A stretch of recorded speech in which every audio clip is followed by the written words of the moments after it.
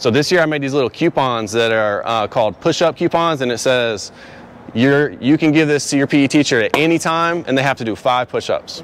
And so I started doing that after 5 weeks into school. So I gave myself 5 weeks to learn all the names. And it's not as hard for me. Like if you're brand new at your school, it's going to be a lot harder. But I already know most of my kids. I just have to learn the new kids and the kindergartners.